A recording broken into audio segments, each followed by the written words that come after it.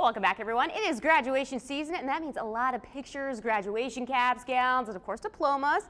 And when the excitement is all over, you know, all that's left are some pictures and memories, and we want to make sure, though, that you make the most of that. Gina Greenleaf from the Craft Outlet, she is here with some really cool ways to keep these memories alive via scrapbooking.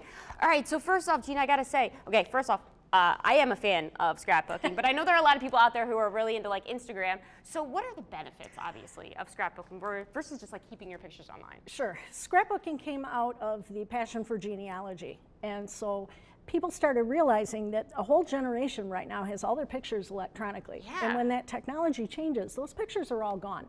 There is a danger of an entire generation lost of photographs. I'm scared of that, yes, yeah. Definitely. Yeah, I have pictures on a zip drive. Ever heard of that? No, yes, nobody else does either. Yeah. So, you know, you save your memories, write names on the backs of them. Make sure that when you are documenting your pictures, that you're truly documenting it, so people aren't just looking at that going, who's this, who's this, who's this? Now, scrapbooking, I like people to like feel something too. Sure. Yeah, so let's talk about for people who are maybe beginners, you know, how they can really jump into this. Well, it could be as simple as this. Oh, wow, look at this. I love this. There's my book from the late 70s. Here, when you're talking graduation, Disney World. Here are the kinds of things that you can do with graduation. You've got layouts, you've got photographs, you've got words and embellishments.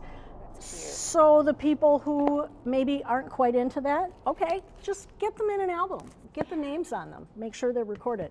If you are truly a digital princess, like I am, I make books when I travel. So cool. These books were made online.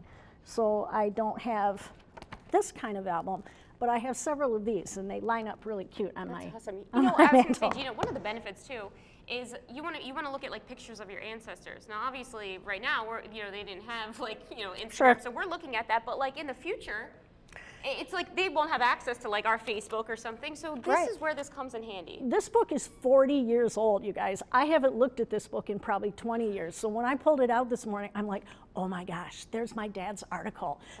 I'm looking at all these pictures, thinking about how I can scan them and put them on Facebook and embarrass all my friends. Yeah, right? That's the whole point of it, really. So to get started, the bare minimum that you really need is you need some paper of some sort, and there are tons of decorative papers of all different kinds of themes. So if you start with a decorative paper, kind of your design is already started for you.